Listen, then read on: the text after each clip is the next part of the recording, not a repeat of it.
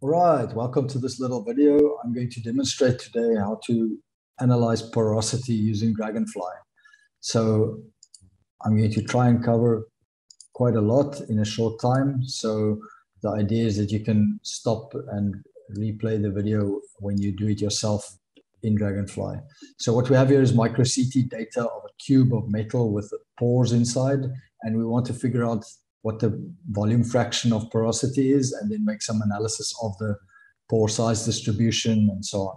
Maybe a nice 3D color-coded image showing where the largest pores are. And so in this image data, what we need in Dragonfly is a segmentation. So we need to segment what is exactly material and what is exactly porosity in order to calculate anything from it.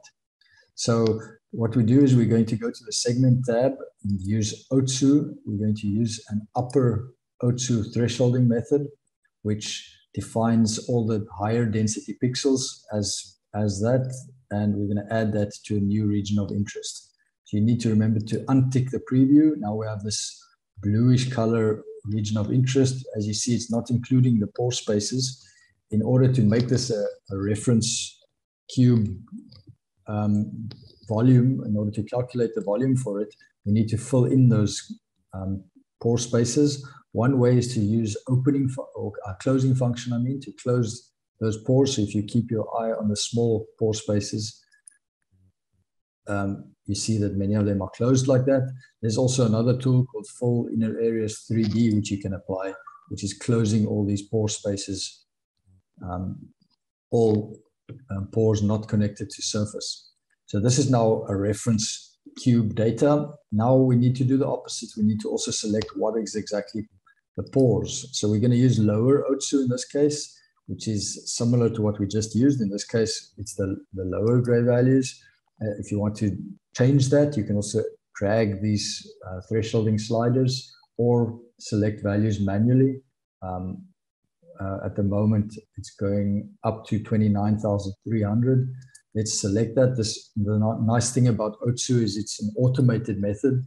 So if somebody else does the same analysis, they will get exactly the same answer if it's the exact same data. So this is now going to be called all pores, this region of interest. And of course, we don't want the exterior area.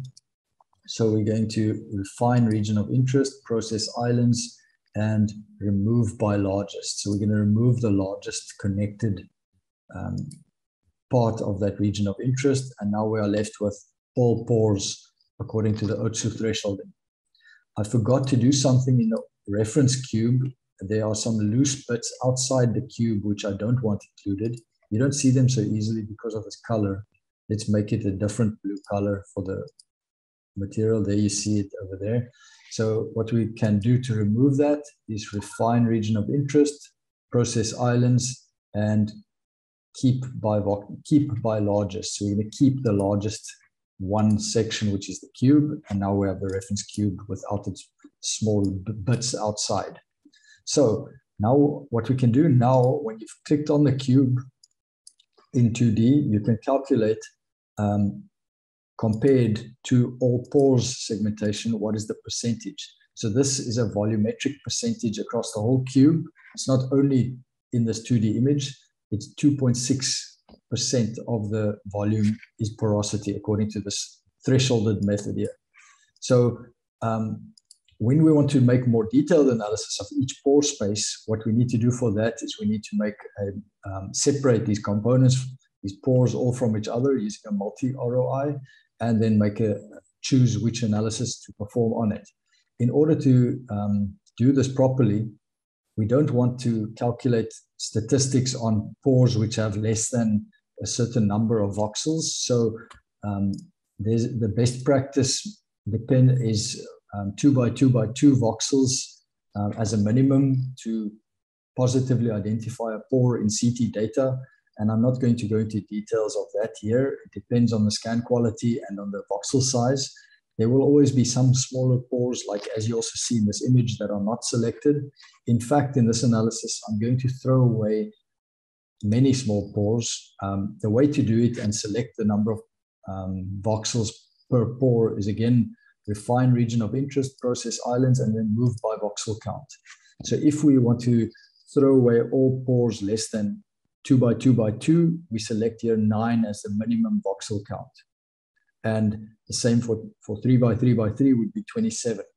So in this case, I'm going to select 100 just to select only the biggest pores and to make the analysis in a reasonable time.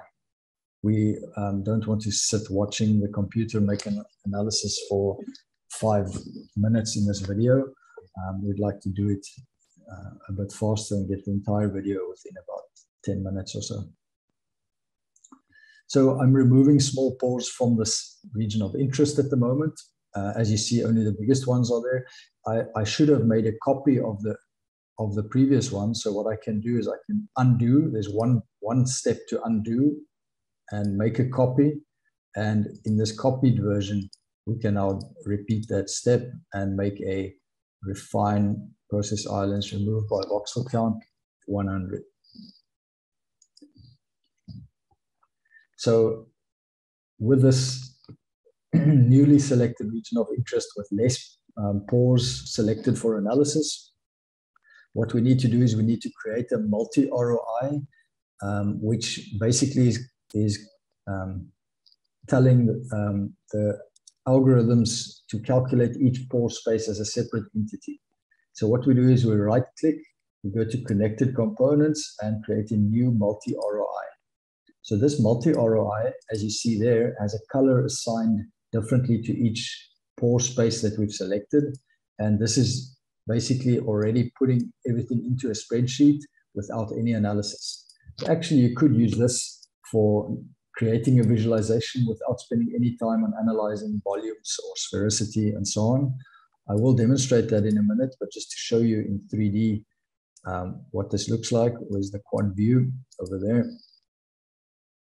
So, by the way, visualizing in volumetric data is possible, and it can be tweaked quite nicely. You can select different presets. What I want to demonstrate here is a simple method, a simpler visualization. If we just put the volume data, the image channel off, and we've already got a reference cube. So what I want to do is I want to take this reference cube and create a mesh of the surface of it. So if we create a sampled mesh, let's make it 3 by 3 by 3. This is downsampling, so we don't spend a lot of time on this mesh. It's only for creating. What we're going to do here is we're going to create a transparent mesh just to create a shadow for the 3D render. So if we take this mesh and reduce its opacity, we have a nice transparent cube into which we can put our pore spaces. So I've just clicked on the 3D button on the right, and now we can see all pore spaces that have been selected according to the selection more than 100 voxels. You can already see something here that on this view, more pores are towards the left-hand side, which is quite interesting. So let's analyze this now statistically, because this color coding doesn't mean anything yet.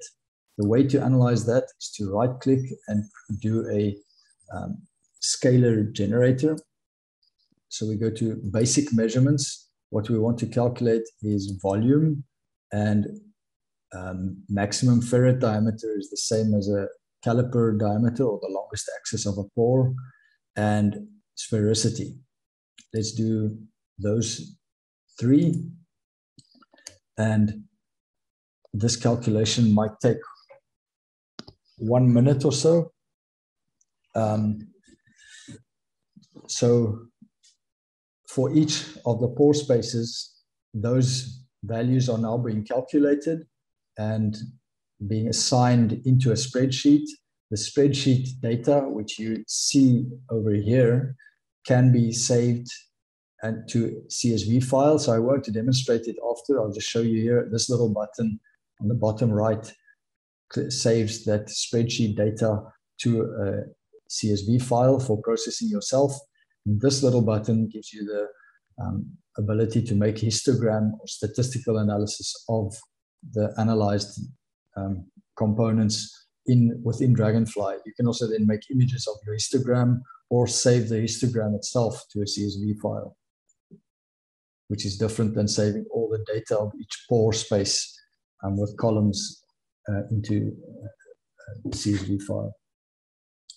So once this is done, I will demonstrate how to contrast and change the colors of this porosity analysis, and we will see.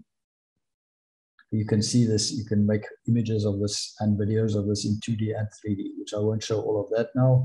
The aim here is just to give you the tools to be able to make your own porosity analysis, and I recommend using small data or simple data with few pores as a first step.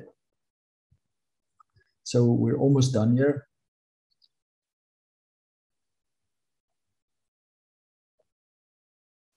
So what we've got as analyzed measurements, we will have volume, diameter, and sphericity. So we will change between, I will demonstrate all three of those.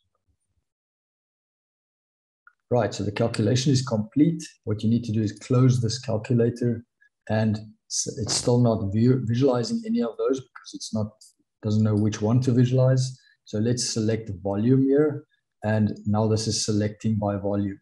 So the largest volume is this yellow one here, which you can see it's a kind of a elongated pore, connected pore in the vertical direction, which is interesting. What you can do if you want to change the color coding is just left click on that button there and move down. I use the temperature a lot. So this is auto contrasting on the data where the smallest ones are blue and the largest one is red. So what we can also do is we can select the maximum ferrite diameter, which is in this case 3.6 millimeters. So the high volume pore is also the one which is the longest in this data.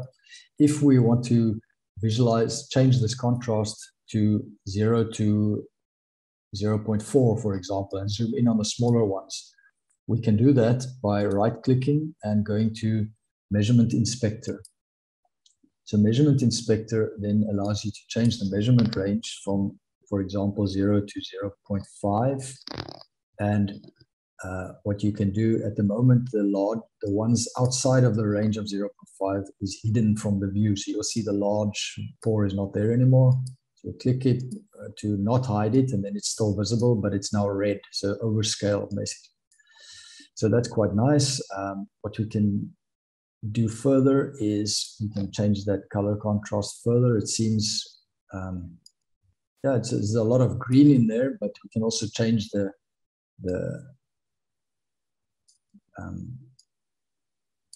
steps for you can change the color contrasting as you prefer. And then what I wanted to demonstrate here is if we go back to the properties tab, sphericity. So here, obviously the long one is not so spherical, and all the others are have a high sphericity value of close to 1.